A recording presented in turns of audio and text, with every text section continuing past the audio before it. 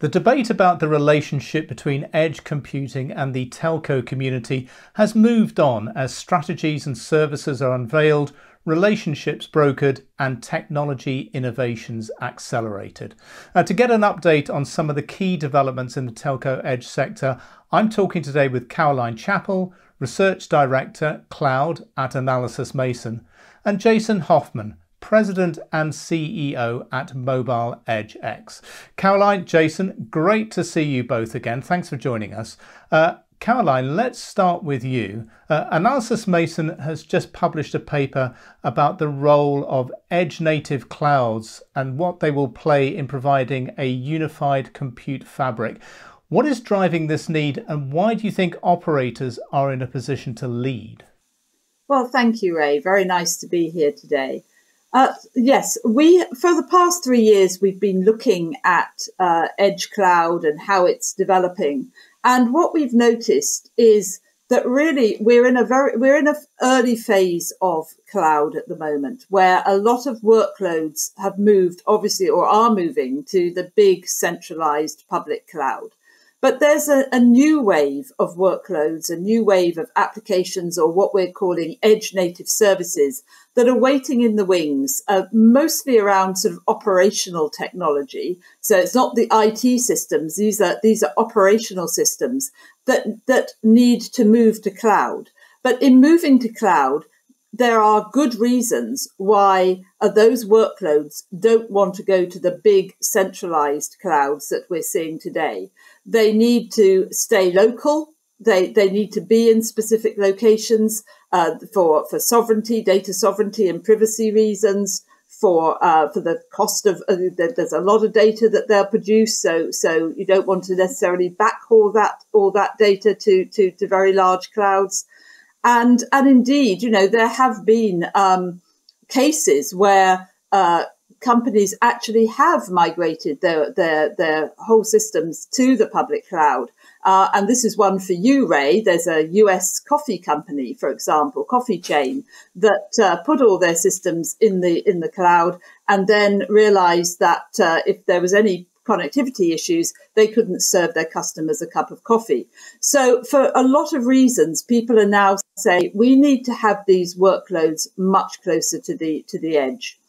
And we're seeing the first generation of edge clouds emerge in metro data centers, in tier 2 and tier 3 cities. Indeed, in many city locations of the world. But we think that there's going to be a need for many more distributed edge clouds everywhere. This is going to be the need is for a fabric, if you like, of edge clouds. And when the CIO of a Fortune 50 insurance company tells you that, in order to do some of the natural language use cases that they want to be able to do in the future, the latency between a data center in Belfast and a data center in Dublin is too great. You kind of sit up and take notice.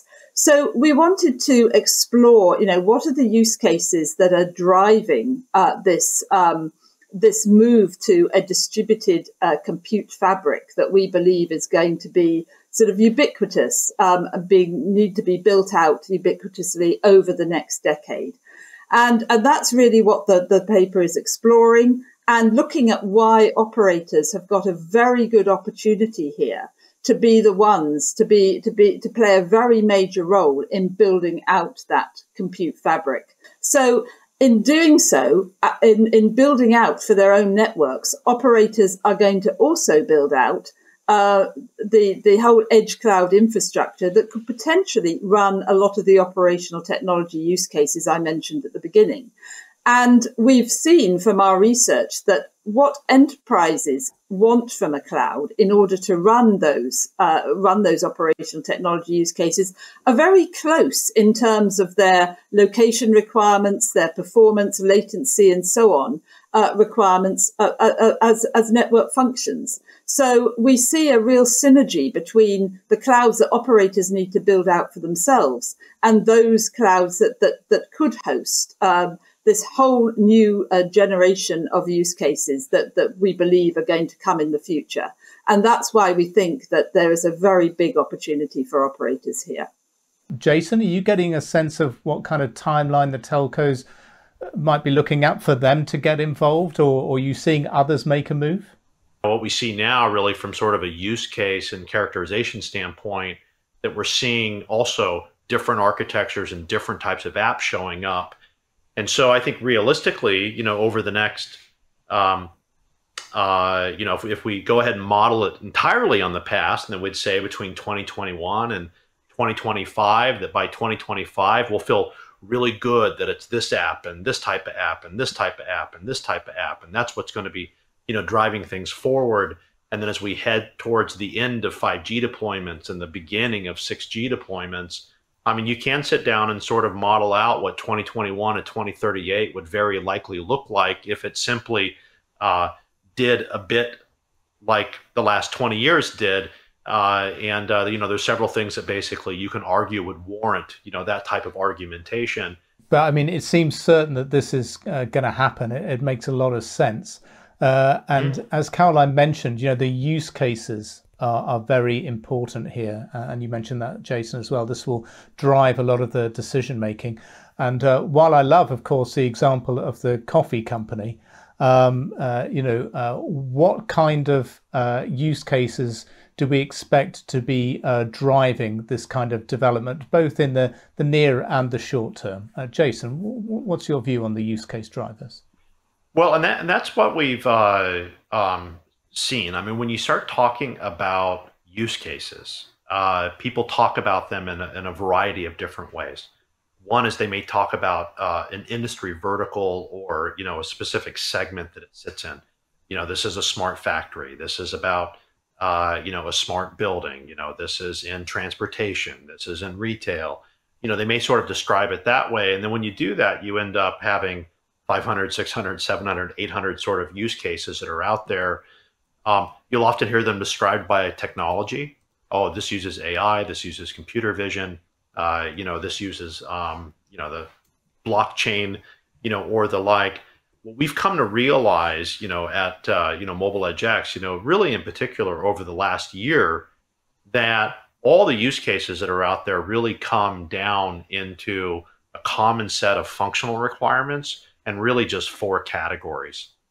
And as Caroline hinted to, the common functional requirements is that, when you have a device that talks to an edge that talks to a cloud versus a device that just has a backend on the cloud, when you look at the long-term defensible reason as to why that application, quote unquote, needs the edge, it is because it technically has a location-specific and topology-specific need to that application.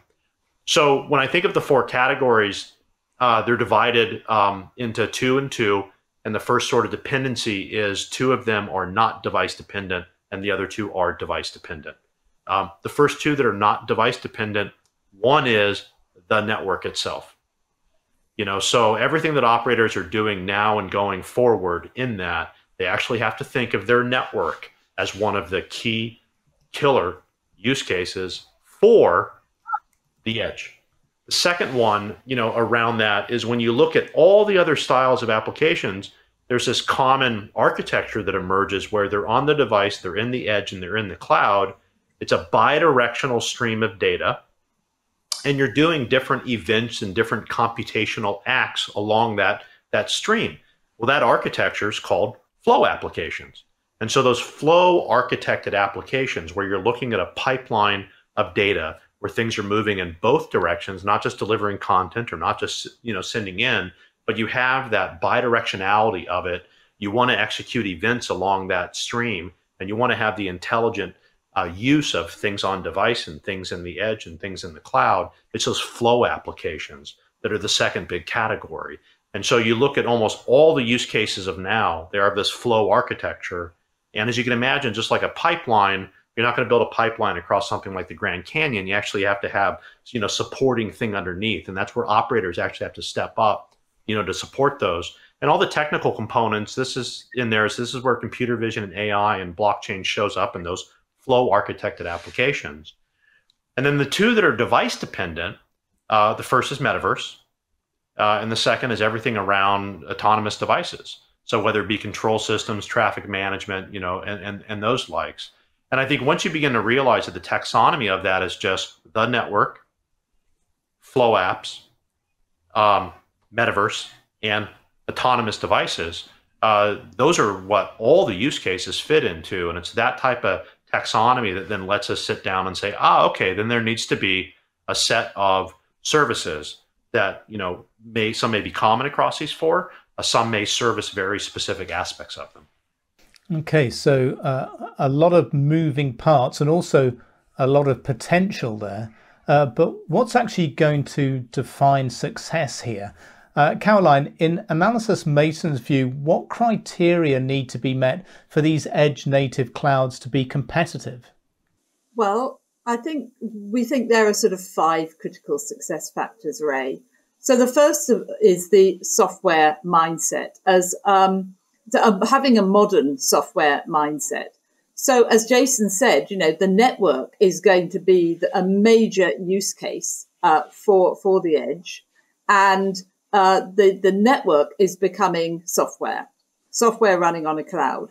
So actually understanding the tooling, being able to build the software, and taking control of their own software destinies for operators, I think is going to be a very big factor in their success here. The second is that the cloud stacks themselves need to be state of the art. They need to be cloud native. They need to be based on, the kind of tooling and the kind of stacks that the public cloud providers themselves are building. So they can't be sort of on older technologies, because all of these new applications are being built in a cloud native way. And therefore, there's no point in investing or just thinking you can repurpose old servers or old technology. You need to have the art here.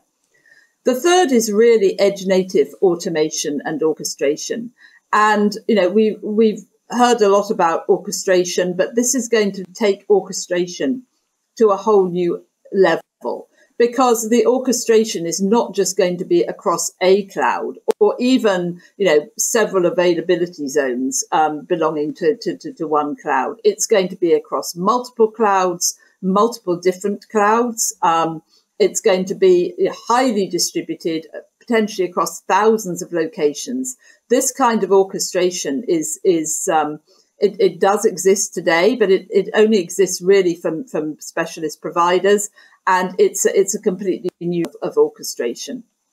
And then, of course, we need the developers. The operators need to be able to attract developers, and here I think operators are facing an old conundrum, which is how they can't make their network, their edge cloud platform special. They need to be part of the sort of 5th critical success factor, which is a federation of operators, all providing the same APIs and all providing a single platform, or what looks like a single platform, in order to attract a developer community. So some very big hurdles to overcome here, but if operators can get those right, I think they can be competitive. Okay, great. And Jason, what do you think will define success in this area?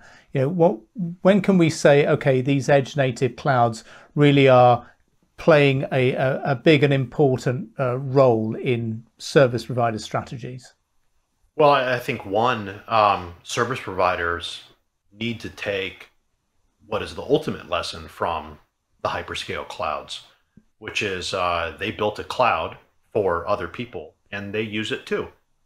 So you can't imagine going to an Amazon and saying, well, we're using all your stuff, but having Amazon go, well, but what we do is too special, for that over there. And there's still that mentality in many operators. This idea that, oh, we're going to build an edge that's maybe for these use cases, but, our network is something special, in that. And you still have the same type of organizational fragmentation that then reflects up in a very fragmented strategy, in that. Operators have to take the true lesson from the hyperscalers, which is build it and run your stuff on it. And if you do a truly excellent job of that, you do an excellent job of that as an industry, it'll in fact be inspirational towards third-party developers and other people. Nobody's going to trust, a chef that never samples their own food, in that. And so edge has to be a unifying strategy for operators. And they have to sort of then take that and reflect it, all the way down in many of the sort of technology choices they make. And that's got to be reflected very well in their procurement regimes. Otherwise they're just going to stay on this little sort of like, hamster wheel that some of them are on today. Yes, there maybe needs to be a little bit more push there rather than just pull as 5G sort of drags the operators into that edge and cloud age. And Jason, as the GSMA Telecom Edge Cloud Initiative Chair, what cross-industry work do you see as important in bringing all of this to fruition? Oh, great. Thank you for that question. In the GSMA Tech Group, I'd say we've been dealing with three very large questions in order.